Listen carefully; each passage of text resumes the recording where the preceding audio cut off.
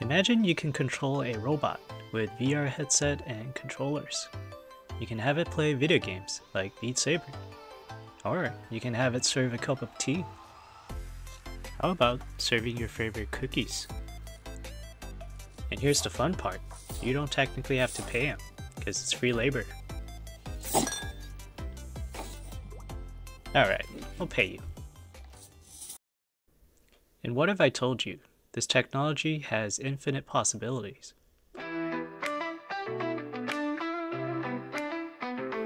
It's the year of 2024. Humanoid robots are becoming more advanced and versatile.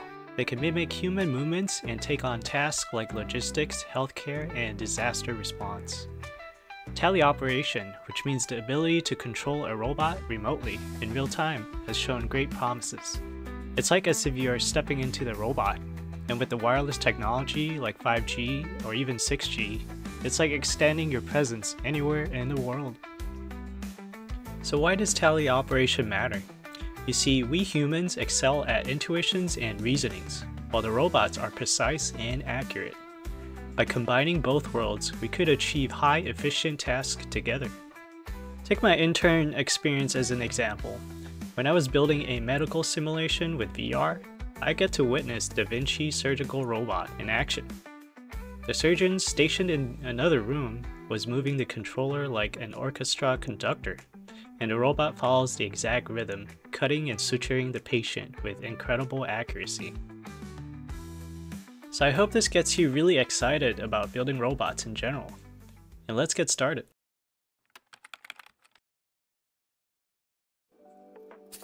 A couple months ago, I decided to go with a 2 degrees of freedom design that incorporates 2 servos, which allows for a compact configuration.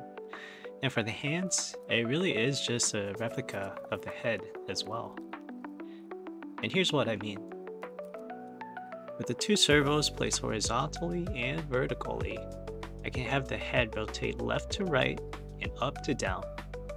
And if you look at the hands, they are very similar. I can have my hands go left and right and up and down. And that's really it. Next, we'll connect the servos to the Arduino as a microcontroller and connect that to the PC through USB port with serial communication. And from that, we will use our VR headset and controller to command our servo to follow our movement. Let's look at how we should talk to our robot. There are many ways to do it, through wire or wireless. Today we're going to focus on wired, which uses USB and serial communication.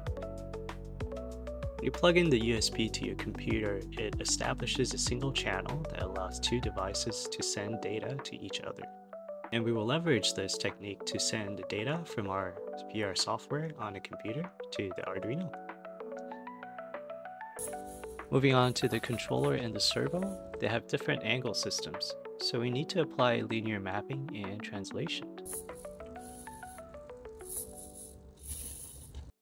In addition, I would like to focus on another important aspect, that is to filter our angle data. When it comes to programming robots and sensors, it is crucial to have a clean data. On the top of the plot represents our controller input. You can see it is quite noisy or jittery.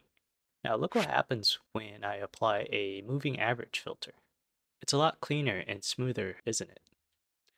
Okay, that pretty much concludes this section, and now we just have to program it for the rest of the servos. And remember to always test all of your servos in your code at each step of the way.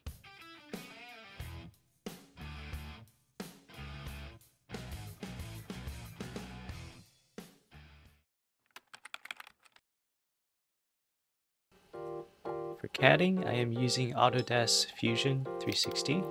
I start by importing servo models, and they're in mesh files, so it was kind of hard to convert them to object files. The reason why I need object files is so I can rotate these servos easily, and you'll see why later on. I was having so much trouble just to rotate them. Anyway, I keep CADing and put some servos and decided to move on. like adding the head right here. It's just simple geometry. Sorry, that was kind of funny when I was drawing them. By the way, round-shaped robots, they're just so cute and approachable, don't you think? Finally, I went back to try to fix the joint state so I can rotate my servo correctly. You can see here, my servos just won't snap in the correct angle. Once I get it done, I can finally put the arms and have it wiggle to make sure they fit in the body. Alright, let's get it printed. By the way, do you guys use glue sticks? I may have just put a little too much on it and I couldn't pull the bottles out. Assemble time.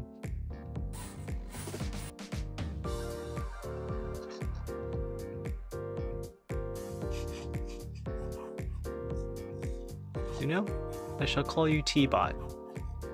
Say hi, TEABOT.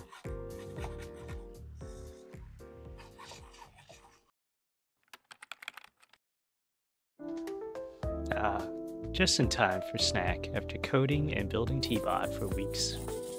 Nope, it's not time yet. Anyway, how are you feeling, TEABOT? Let's check your head. Rotation looks perfect. What about hand? Can you move your hand? Perfect. Alright, test 1. Can TEABOT serve tea?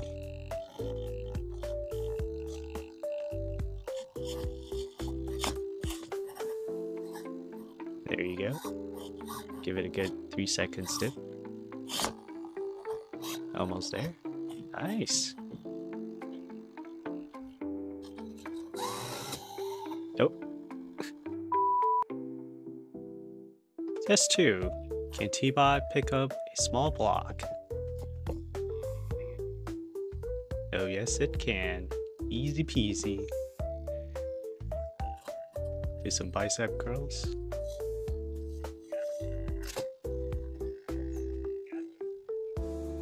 By the way, in case you are wondering how I was able to see what TEABOT is doing, I enabled a webcam stream in Unity to get live visual feedback.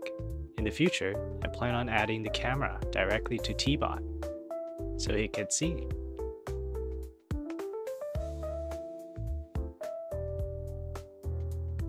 With all the testing completed, we are now on to the finale. Are you ready for us to perform a Beat Saber dance? Alright, please sit back and enjoy the show.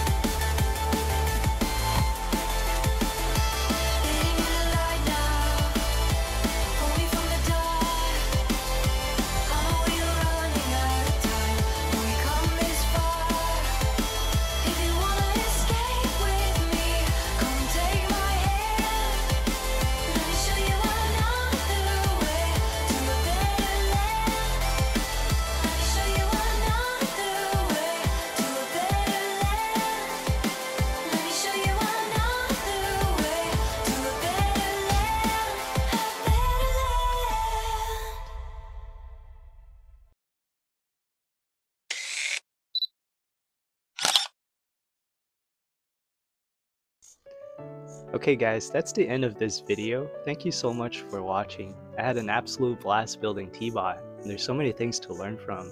In the future, I wanted to add more cameras and make it truly wireless so I can control it anywhere I want.